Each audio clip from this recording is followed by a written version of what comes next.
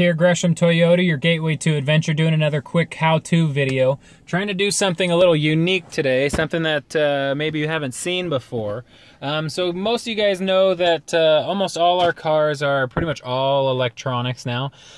So because of that, they are dedicated on a battery. So if that battery completely dies, a lot of you may not know, you cannot actually even remove this car from park.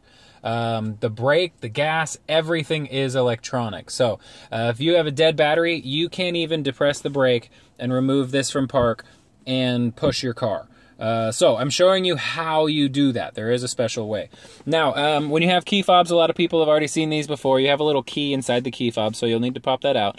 Or sometimes you might need a little flathead screwdriver or something like that. And then what you'll do is you'll locate this little cap there. You see that little cap right there.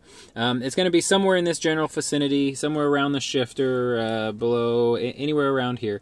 And what you'll need to do is you'll actually need to remove that cap. Now, depending on what it is, this is a Land Cruiser, kind of chose the fancy one, but the Land Cruiser has it perfectly meant for the key.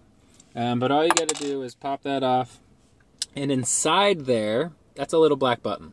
All you got to do is reach in with the key, push the little black button, and it is a shifter override. Okay, so that will override your shifter and actually allow you to put it into neutral so you can then push your car out of the street, whatever, wherever it's at. So, guys, this is just, again, a little unique presentation, maybe something you haven't heard before. If you have any questions, anything whatsoever, we're here for you. I can answer just about anything. If I can't, I'll find out. Nick, Gresham Toyota, your gateway to adventure. Come on in, ask for me. Hope to hear from you.